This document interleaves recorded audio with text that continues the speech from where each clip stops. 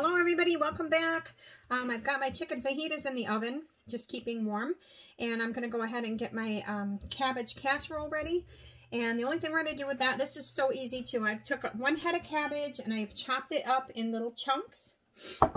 We're going to take about a tablespoon or two of the olive oil,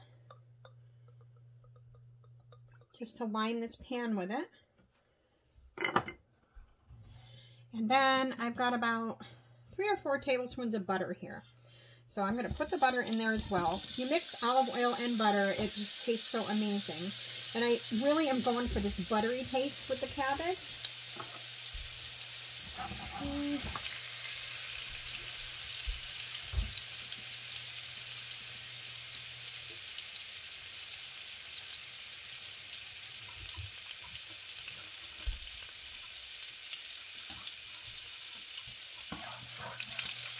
Alright, so you see that butter's all melted in there with the oil. I'm going to go ahead and pop this cabbage in there. I have the other half that I have to cut really quick. And I'll show you. Let me just turn this a little bit and you can watch. So when I cut this, I just got the half a cabbage. I'll cut it in half again. And then I cut it this way, and then I chunk it. Super easy. I just don't want really super big pieces.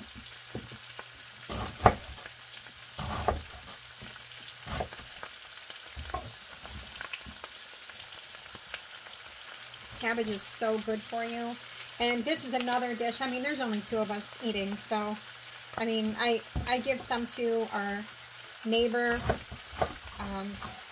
She's an elderly lady, and I cook for her a lot, and give some to her, and the rest I meal prep with it. I just freeze it, and then another night when I don't feel like cooking, it's already cooked. Alright.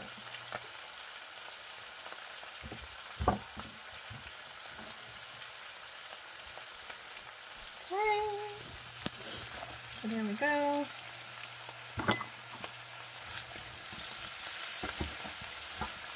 I'm going to cook this down for a couple minutes. In the meantime, I'm going to chop up 1 Vidalia onion. Vidalias are those large sweet onions. But I want this to cook for a tiny little bit first and get a little bit softer before I put that in there. Okay, so we've got this cooked down quite a bit. You don't want to cook it all the way because it's going to cook in the oven. So I'm going to add these onions.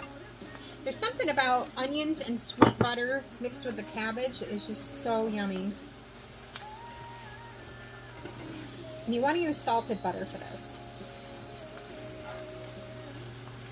Okay, so then I'm going to cook this probably about another 5 minutes.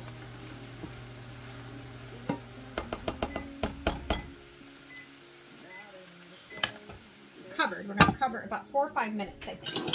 So next what I'm going to do, let me just clean up this mess really quick.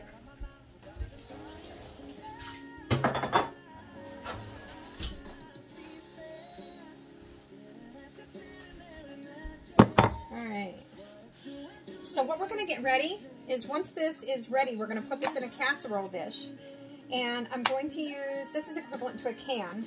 This is organic cream of chicken soup. I like to use this better than the regular, but organic. I use organic wherever I can. But you definitely don't have to.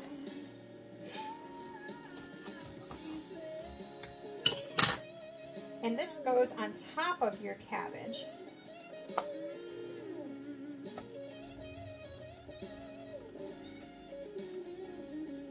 Okay.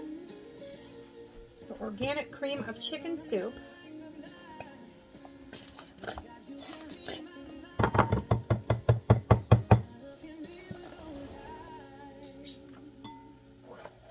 Snickers, you want to go bye-bye with Daddy? Go ahead.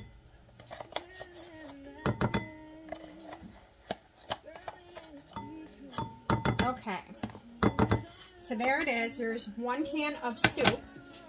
And we are going to add 1/3 of a cup of mayonnaise to that.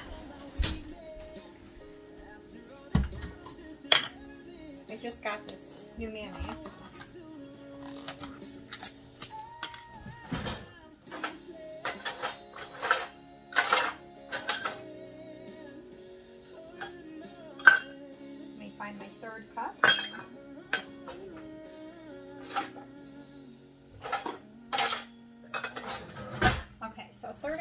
anchovies in that.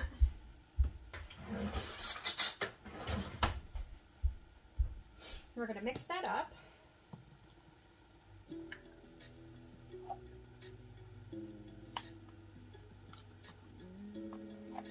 I have to get up super early tomorrow because we have a huge turkey. I don't know why I got such a huge turkey, but we really like turkey leftovers. We'll be eating sandwiches for a week. Okay, so we're going to mix this together. This is your cream of chicken soup and your mayonnaise. One thing I want to do here while this is cooking with the onions is I'm going to add a little bit of salt and pepper. I'm going to add the coarse ground pepper. Probably about a teaspoon and a half. And then we'll just do a teaspoon of the kosher salt. And we're going to add some tastefully simple garlic. Instead, I chose that instead of putting in the fresh garlic. It tastes the same, and you have to use so much less. It's amazing. If you've never tried their spices, you definitely have to try them.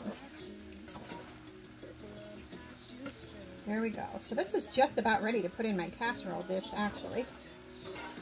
So I'm going to turn that off. And we're going to add roughly about a cup of cheddar cheese into this. Of course, I don't measure, but half of this bag is a cup. All right, we're going to mix that all together.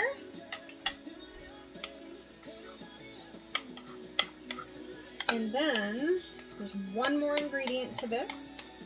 Let me just grab it really quick.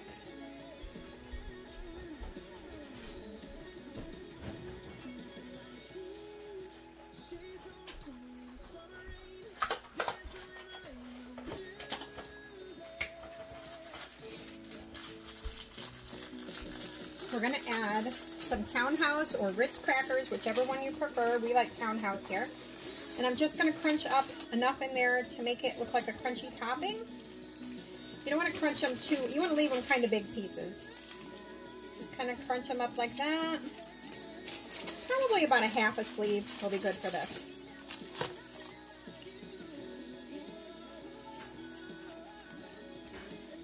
And mix that all up.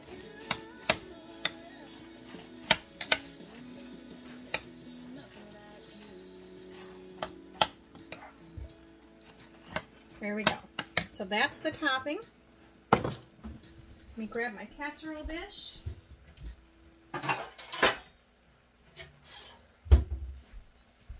Okay. So now we're just going to add this cabbage into the casserole dish. I thought about doing rice with the fajitas, but I have so many vegetables I need to use up. So it's kind of like, what else can we make? I try to stay away from the carbs lately, so this is much better. There's not as many carbs in this as there is with rice. Okay. And then we're just going to take this and we're going to dish this over the top.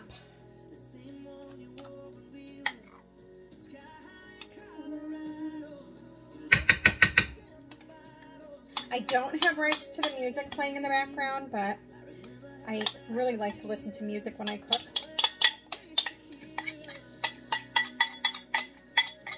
There we go. And just make sure that's smeared all over the top of it. We're not mixing it up, we're just smearing it over the top. If you want to, you can add a little bit more cheese and crackers to the top, just to make it a little more crunchy. I wouldn't do many though.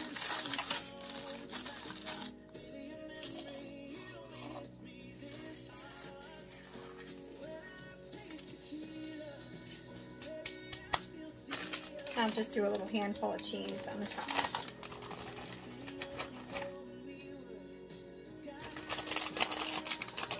This recipe came partially from a recipe that I had found, and then I kind of just made it my own. So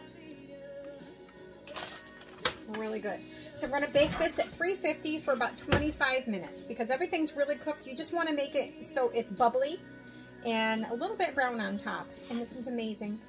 I hope you enjoyed this one. We'll see you soon. Have a happy Thanksgiving tomorrow.